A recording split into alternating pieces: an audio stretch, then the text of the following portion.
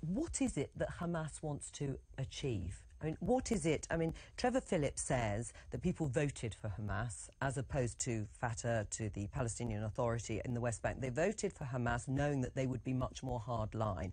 So what is it that they want? I hope what Trevor's not saying is that by voting for Hamas, those who voted were in some way are now deserve, or the punishment, collective punishment that is now being espoused. No, that's an outrageous thing to say. Let me finish. That's an outrageous thing. You know that's not what I'm saying at all. I very much hope not. But the point is that this cycle of violence is going on and on.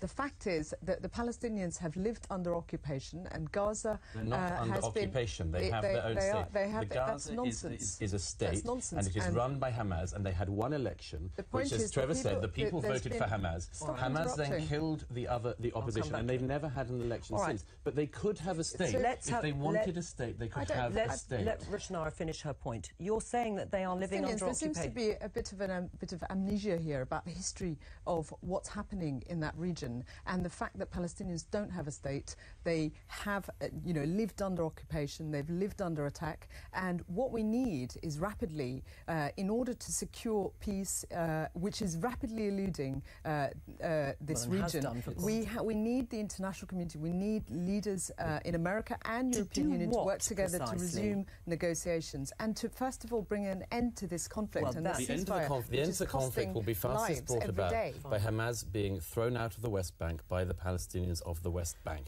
or by any other force available. We've got to remember this: the two-state solution, such as it is, and it's a dream, but it's still a possible dream. If you talk about the West Bank, do the Israelis genuinely believe in that? Yes, I think they do. With the West Bank, the thing that is a problem and is an irreconcilable problem at the moment is what you do with Hamas, which wants to annihilate the Jewish state and does not want peace. That is a problem. The real problem here is the agenda is now being controlled by people who don't want peace, whether it is the settlers on the West Bank or it's Hamas. That's the problem. How do we wrest the agenda out of the hands of those groups of people who, by the way, are not states? These are gangs. Sure, and unfortunately, Gaza is run by a gang. Let's leave it. Well, that became feisty and fiery right from the beginning between Douglas Murray and Rushanara Ali, Labour MP, and Trevor, who's there from the government as well. And so we found this in the dustbins of the archives of the BBC, and that's what's on tap for you today. And we're going to get to Douglas Murray and his answer and the feisty combatants in just a few seconds. But before we do so, you're watching the Dr. Nasir Shaikh Show. I'm your host, Dr. Nasir, where I give you my political prescription from my political perspective of what happens when all these things collide: culture, government, policies, social media, entertainment, Douglas Murray, Labour MPs, all of that, the BBC. Let's get to more of that right now. Has Israel disregarded humanitarian and international law by going into Gaza in the way they have? No, not at all. Apart from anything else, the very muted response, and indeed in many cases a very encouraging response for Israel from the international community, is, I think, testament to the fact that it is playing not just by the rules, but by the most stringent rules imaginable. The reason why the casualties exist in the Gaza is obviously because Israel is trying, as an operational objective, to stop Hamas and other jihadist groups from firing rockets into Israel. In order to do that, Israel is carrying out a very, very targeted campaign. Now, it is inevitable in that civilians are going to be killed as well. And one of the reasons why that is happening, excuse me, if I just finish, one of the reasons why it's targeted, because they are trying to get the launch pads that the rockets are coming from. Now, one of the reasons why there is a problem from this, of course, is that Hamas has, and incidentally CNN has the tape of this, among others, has been encouraging the people of Gaza to, quote, protect the houses of Hamas commanders, to actually congregate around areas which the Israelis have dropped leaflets and texted civilians to say this area is going to be hit. Hamas has actually tried to maximize the casualties. So that's the first point.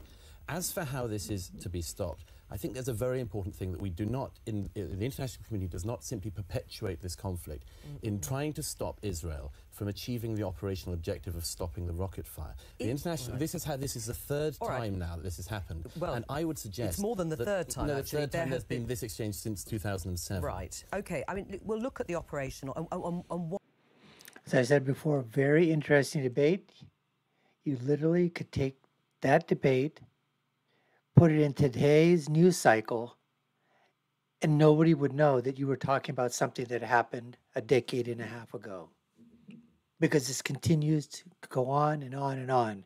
And as Noah rightfully said, this was allegedly now, but let's just say the election was on the up and up, and the Palestinian people decided that instead of going with the PLO or Fatah groups or other groups, they decided to go with Hamas, and they democratically elected Hamas, knowing full well who Hamas was, and that they were, borderline,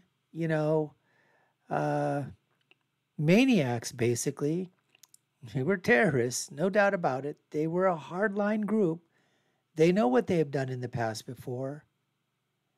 And so, not that they deserve it by any means, but elections do have consequences. Elections have consequences, no matter where they're at. And unfortunately for the people of Gaza and the Palestinians, those consequences have led to the death and destruction of many Palestinians when it really shouldn't have been. And as Noah said, the thing is always framed around the fact that Israel and then casualties. There's casualties on both sides. Yes, there's going to be more collateral damage, obvious in Gaza, just because of the predominance of the population around there. But the fact that you have to ask yourself this following question, which is, what is Israel to do, and what would you, as a state, as a nation, what would your proportional response be to somebody raining down rockets on your country, on your city? That's a question I just have to ask for anybody out there. But everybody goes back to, we have to go back to 1947. We have to go back to the United Nations was created. We got to go back 60, 70 years. No one's going back there anymore. What happened has happened. You have to deal with moving forward until Hamas decides to lay down their weapons and to basically, take the white out, go to their constitution, their charter, and take out the fact that they want the destruction of Israel and the eradication of the Jewish people. They take that out of their constitution. Folks, Israel has a right to defend itself, as would any other country. We appreciate you taking the time to watch. You've been watching the Dr. Nasir Shaikh Show. I've been your host. My name is Dr. Nasir. If you haven't done so already and you like our content, please share with us. If you don't like our content, let us know it as well. I love to read those negative comments to see what people are saying out there. And we'll leave you with my final thought before that. Check out our video links here and there. My final thought is always, when you're right, you're right. And when you're left, you're wrong.